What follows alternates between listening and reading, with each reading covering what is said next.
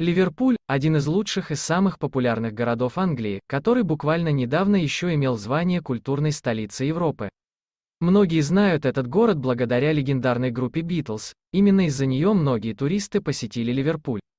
Сам город создан из построек XVIII века, многие из них не перестраивали, а оставили в первозданном виде и немного реставрировали. Именно такая архитектура и устройство города как можно лучше познакомит туриста с легендарной викторианской эпохой. Но что еще можно посмотреть в Ливерпуле? Какие особенности города стоит учитывать во время поездки? Пожалуй, самое известное место в Ливерпуле, ведь практически большинство людей мира хотя бы раз слышали название этой легендарной группы.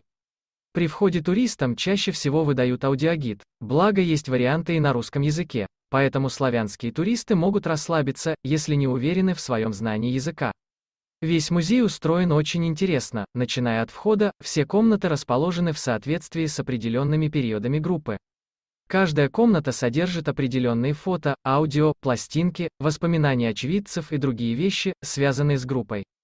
Также можно ознакомиться и с инструментами, и концертными костюмами. При входе в музей находится магазинчик с сувенирами. Путешествие в Пхеньян, самую закрытую столицу мира, главной целью во время создания музея была демонстрация туристам важности Ливерпуля как исторического морского порта, который многие историки считали вратами к миру. В музее представлено огромное количество экспонатов. Каждый из них имеет свою историю, которую можно узнать непосредственно на изображениях возле корабля.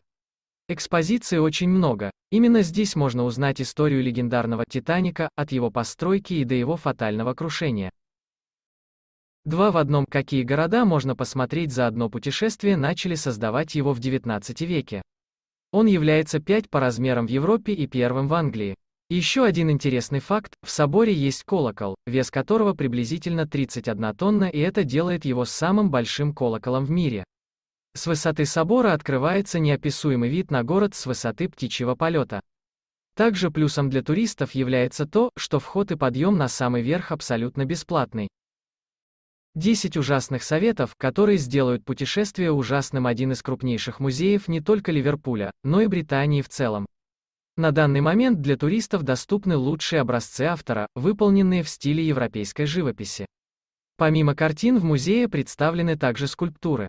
Часто здесь проводят выставки, на которых демонстрируют картины современных художников. Перед поездкой туристам нужно знать некоторые нюансы о Ливерпуле и Англии в целом. В первую очередь, не стоит выбирать для отдыха осеннее время, так как именно тогда начинается сезон дождей и прогулки не доставляют особого удовольствия. Климат довольно мягкий, поэтому можно посетить страну и летом, не переживая о жаре, так как выше 20 градусов здесь редко бывает.